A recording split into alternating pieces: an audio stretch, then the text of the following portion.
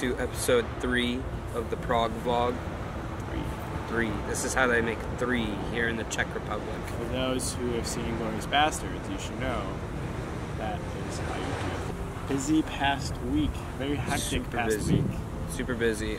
We've been shooting for 12 hours a day, every day. Since pretty last much. Saturday? Yeah, for about 6-7 days straight. Yeah. We shot for 12 hours a day. So we 3 got films. all 3 films done. So that was nice. That was the biggest, I think, accomplishment we did, is that we got 3 films shot in 1 week, and that was a lot.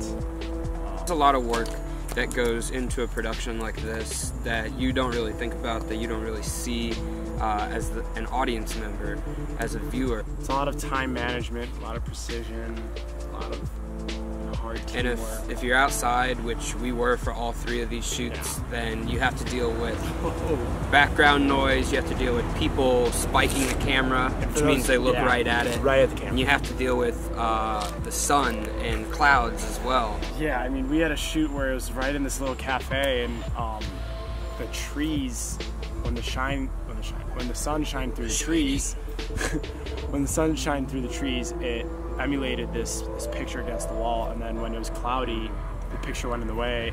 And a lot of things you have to worry about when doing these shoots is continuity, and it's not just, oh, the glass was there in this shot and it's not there in the next shot. It's continuity of lighting, which is so hard. You have to make sure the lighting is exactly right, and when you see this picture in one shot and then the next shot it's not there, it just Let's talk a little bit about the film that Peter and I worked on the most closely with each other.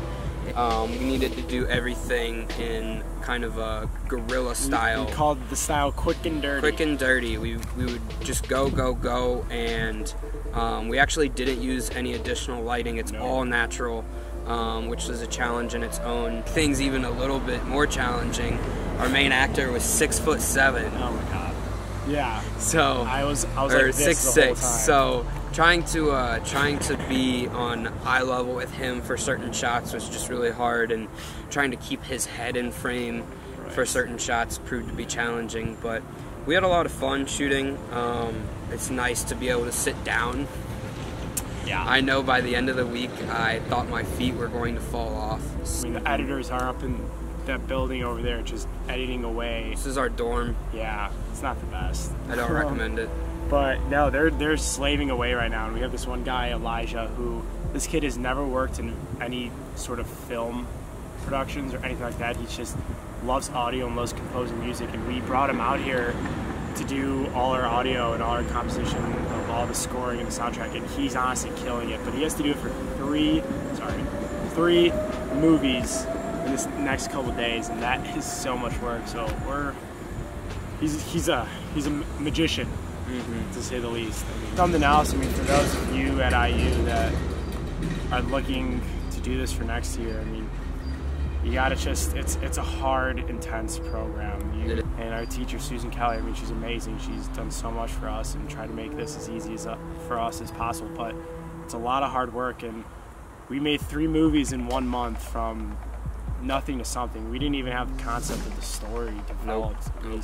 We didn't have scripts, we didn't have pre-production done. Yeah. And we did this in 1 month. Just imagine what we could do in 3. I mean, I hope we can bring back something like this back to the school, where we could do it at IU, not just have to go. Oh yeah. I've learned more in this month than I think I did my past 2 semesters, because you can hear about it in the classroom, you can take a quiz over it.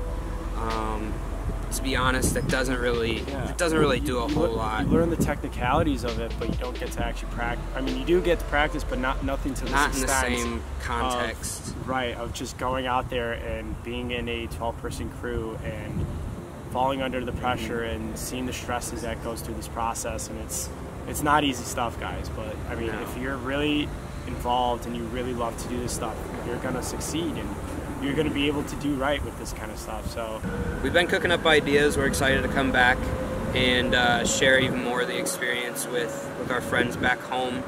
And yeah, we've had a blast out here. So. And honestly, it's these moments and these experiences too that you make lifelong friends, and it's not even just making lifelong friends, it's making lifelong colleagues. Like, if you're really into this stuff, you gotta do your hard work, you gotta pay your dues, You gotta sit there and you gotta understand that even if it doesn't turn out the way you want it to turn out, even if it failed, it's not a matter of failing and regretting. It's a matter of learning what to do better the next time. And I think that is just some words that should really stick with you, and you gotta just keep making stuff until it gets better. It's like, oh, that's another thing really quick to highlight on. The best part about this is you're around kids that love to do this stuff. I mean, I know I have friends that like, I talk film while we're watching a movie, or I'll quote a movie, and they're just like, oh, come on, like, stop. We're really annoying people to watch movies with. But like the best part is those kind of people are all together, so you have the nerds with you, and it's cool. Yeah, hopefully we can take this knowledge back to IU and really produce some cool stuff together. Like Peter was saying, if you have any desire to do this, then you really just have to put in the work, especially if you want to edit or if you want to direct any part of the process. You have to put in the work, and it's a lot of trial and error and finding out what works for you, what's going to suit your personal style, while also, you know, following the rules of filmmaking and doing it all in the proper way. You learn all the technicality, but when it comes to bringing all of those things together and having to worry about every little thing, it, my friends, is not easy, but it's a lot of fun. And at the end of the day, you're going to be proud of what you made, whether it's going to be the best work or your worst work. I mean, you just have to stick by your guts. You have to stick by what you really think. All right, guys. Well, I think that's all we got for you.